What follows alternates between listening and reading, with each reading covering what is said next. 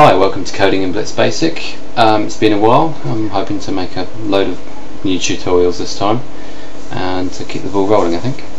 I've had some time off, I've moved house, my job's been getting in the way a hell of a lot. I'm also on a different computer now, but hopefully it'll be set up and you should be able to see just as clearly as you could before.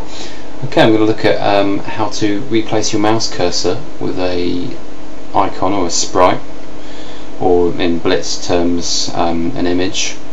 You'll see this a lot in games where if you've got a game in windowed mode or even full screen mode, the mouse cursor might appear, instead of an arrow, may appear as, I don't know, a gun sight or something like that, or a hand or something like that. The 3D version of this would be if you place something like black and white, the mouse cursor is depicted as a hand, or populous as a hand again. So it's just how we're going to do that sort of thing. So we're going to set up our graphics mode.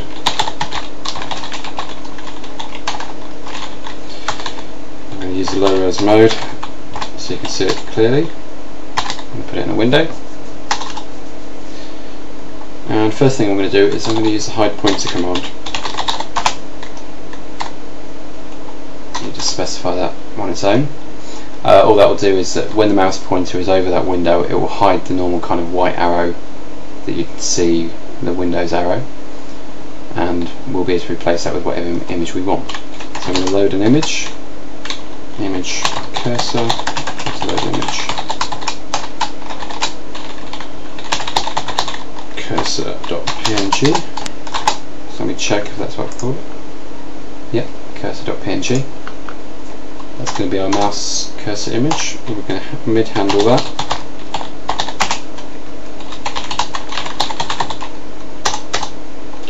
And all we're going to do is we're going to set up double buffering, so we're going to flip the back buffer to the front buffer. So set buffer, back buffer, while not key hit 1. So while we don't press escape, repeat the next loop after that loop in the program. So in this loop we're just going to clear the screen and draw that mouse image, cursor.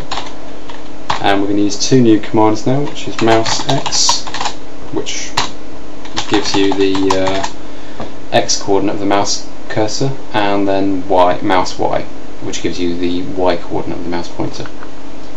So all that will do is it will replace that with one number, that with another, and draw that image at that location. So we clear the screen, draw that image, and then flip the buffers around. So if I run this program,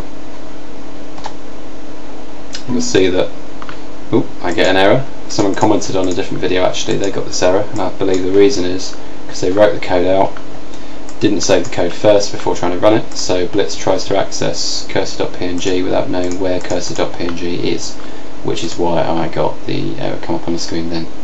So if I save the file, save it to C, Blitz 3D, YouTube custom cursor. Okay, so I'm just going to call it cursor.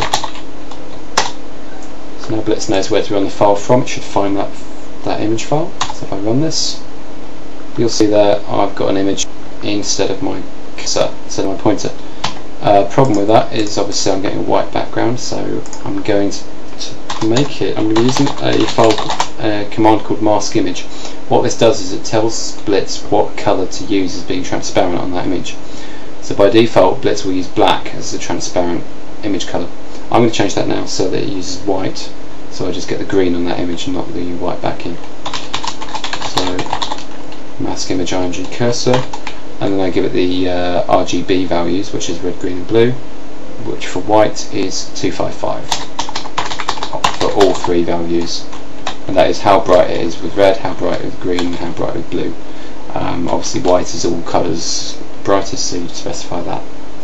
So if I now run this, you'll see I get my colour, and it's green with no backing. So that's perfect for the start of the basic, or something like that if I'm shooting things. And that's it. I'm going to put another tutorial up today on how to use animated images. That's something I've been putting on for a while. I'll put that up later this evening. Okay, I'll see you later. Bye.